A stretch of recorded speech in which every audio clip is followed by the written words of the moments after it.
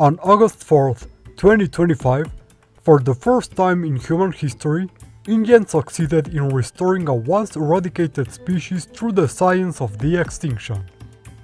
After a 160 million year absence, our team is proud to return Dilophosaurus wetherilli to its rightful place in the ecosystem. Indians' innovations in genetics, biotechnology and conservation made it possible to accomplish something that's never been done before: the revival of a species from its long-standing population of 0. For the first time in millions of years, the dissonant screeches of these magnificent animals are once again heard through the streets of Arizona.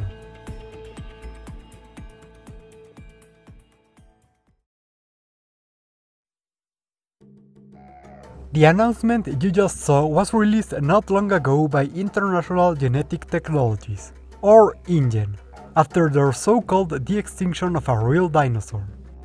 Unfortunately, we know that to not have been the case at all. The entire narrative around this species is a fabrication, since this Dilophosaurus is in fact a barely altered Macroclamidus dilophosa, the giant frilled lizard, a modern-day agamid related to, as its name indicates, frilled lizards and helioliskes. While fully grown adults of the species can reach around 6 meters or almost 20 feet in length, juveniles are much smaller, with subadults reaching around 3 meters. And it seems InGen has managed to keep them at this size by arresting their growth artificially. This size, while nothing to scoff at, still makes them vulnerable to being preyed upon by larger predators, especially in ancient times when they were often hunted by extinct Australian giants such as Thylacoleo or Megalania, forcing them to evolve a series of defense mechanisms that help them survive. And for the time being, we will focus on their facultative bipedalism. Similar to other frilled lizards, Macroclamidus will get up on its hind limbs and run when faced by a potential threat. This intimidation tactic, no doubt, placed them in InGen's radar in the first place, as the sight of a bipedal lizard certainly invoked the image of a theropod dinosaur, to a degree. In the case of InGen's Dilophosaurus, minor alterations were made to allow/force them to stay upright, including a heavier tail and more muscular legs. The differences between Macroclamidus and Dilophosaurus are rather noticeable once you look at them closely.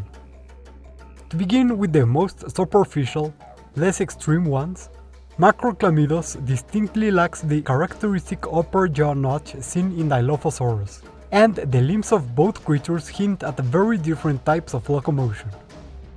While the hind limbs of theropods are adapted to bipedality, being held straight down and anatomically similar to those of birds, themselves being the last surviving theropods, the hind limbs of these, and indeed most lizards, are splayed to the sides, as their bipedality is only facultative.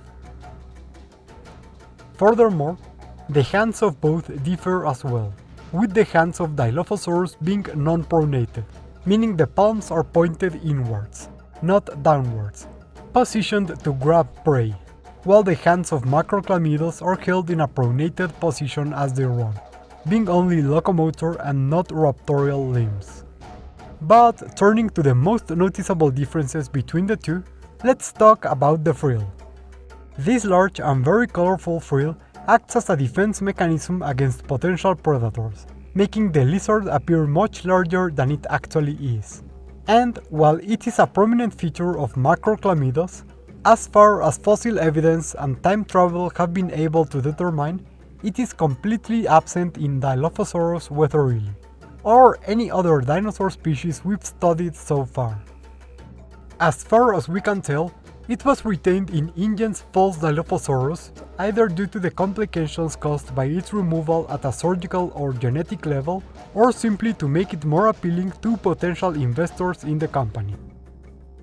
This huge frill is anchored to the neck and head thanks to the two crests that distinguish this species, holding the muscles needed to quickly extend it. These two crests are undoubtedly the cause for this species being used to de-extinct the Dilophosaurus.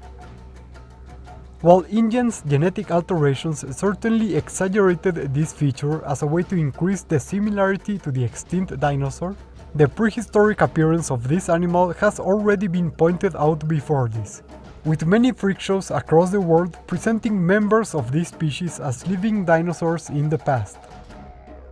Even more impressive is the second line of defense of these lizards, as when their threatening display does not do the trick, they will spit venom at their attackers.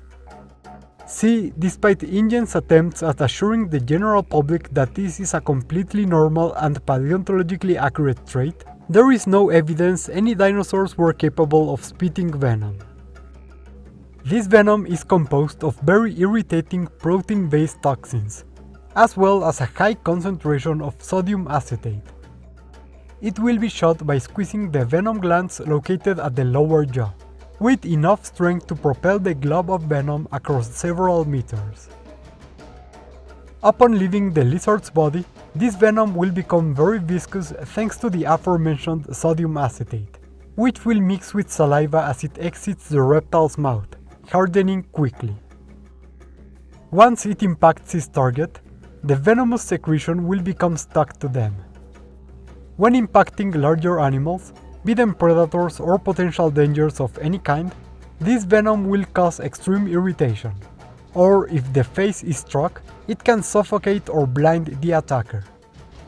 On smaller animals, the effect is much more dramatic, leaving them unable to move or escape as Macroclamidos approaches. In particular, the giant frilled lizards have been seen using this venom to knock birds out of the sky. While as a research center, our commitment to scientific truth forces us to expose these lies, we can only hope InGen will step up their game if they wish to continue along this road. While we cannot condone the extinction of such animals for ethical reasons, we do not doubt that there is great potential to be realized in such a line of research, as long as InGen abandons such nonsensical goals before it is too late.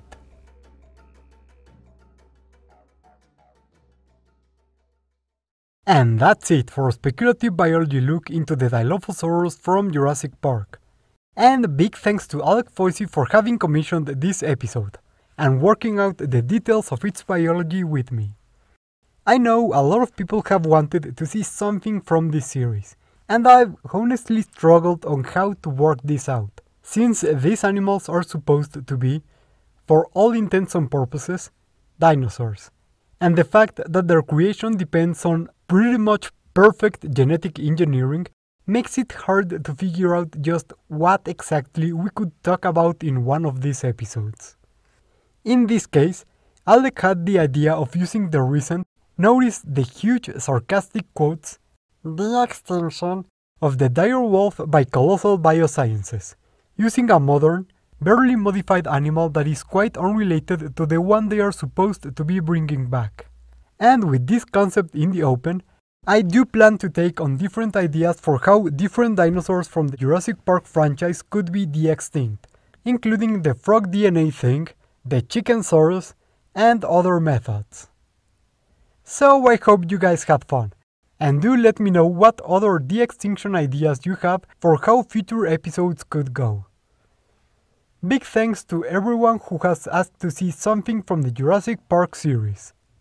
And of course, thank you too to our researchers and research associates who support us through Patreon and YouTube memberships. And once again, to Alec Foisey for commissioning this episode. Remember, you too can join in if you want to support our channel, and you get some nice perks too, like seeing all of our creatures and videos ahead of time and helping mold them into shape. Or you can also like, subscribe, or write a comment telling me any type of creature you would like me to give the Spec Evo treatment in the show, or even commission your own episode for the channel.